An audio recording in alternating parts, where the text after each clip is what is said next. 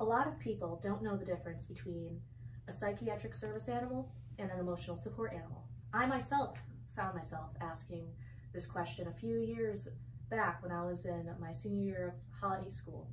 What is the difference? I was in a state where my mental health was declining, and I thought it would be beneficial to know.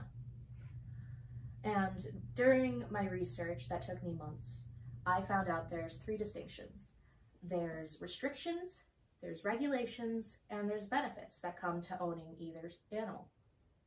Now, a PSA, or psychiatric service animal, is typically any dog breed that is trained to perform tasks for those who have neurological, psychological impairments or traumas. And these dogs have a lot more restrictions than the emotional support animals.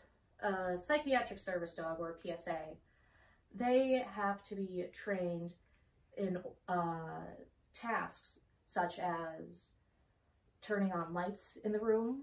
They could be trained to do deep pressure therapy on the body to help you relax, or just anything else that'll help make your daily life more tolerable. This training for these tasks can cost tens of thousands of dollars, and it's actually very difficult for people to obtain PSAs because it's so difficult.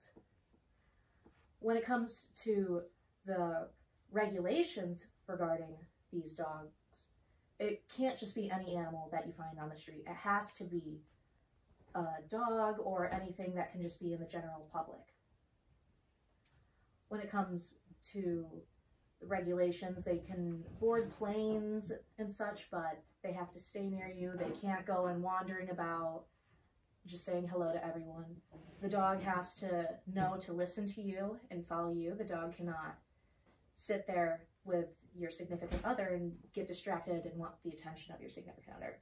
The dog has to be trained and regulated to follow your regime. The benefits that come with the psychiatric service dog are the tasks it provides. The dog knows how to help you with the lights. As I said before, it knows how to do deep pressure therapy. These dogs are typically better trained. They will walk better down the street. They won't get distracted by a squirrel. And generally, they're just overall a better pet because they are working. When it comes to a PSA, they're typically more strict with everything overall. When it comes to an ESA, however, the regulations are a little bit more lax. These can be, they can be dolphins, strangely enough. They can be dogs or cats. There have even been instances where people have had emotional support horses, strangely enough. These animals with their restrictions, they aren't allowed to go everywhere. They usually are only allowed in your house. They're allowed only in your own property and then in the immediate vicinity where they have to use the restroom. Some airplanes and different airports will allow you to carry your ESA with you, but most of the time they are with the other animals. They also aren't required to have all the intense training. The only real thing that you have to make sure that you take care of with an ESA is that they won't damage the household that they are put into. And when it comes to an ESA, they are typically not as beneficial. The only real benefit that an ESA needs to bring you is an emotional support boost. They have to make you feel like you want to go outside and see the world and just act like a normal human being. Overall, having an ESA is a little bit more lax. When it comes to having a psychiatric service animal, things tend to be a little bit more strict.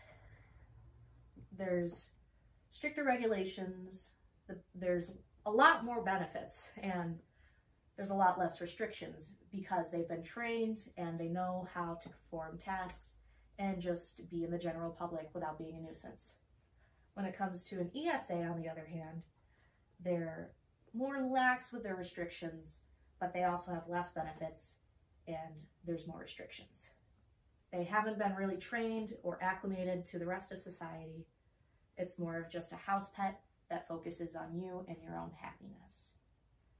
So when it comes to choosing what animal you want to take into your home, whether it be a PSA or an ESA, there's costs to consider. Which one, how much do you need to be benefited? And just choose what works for you.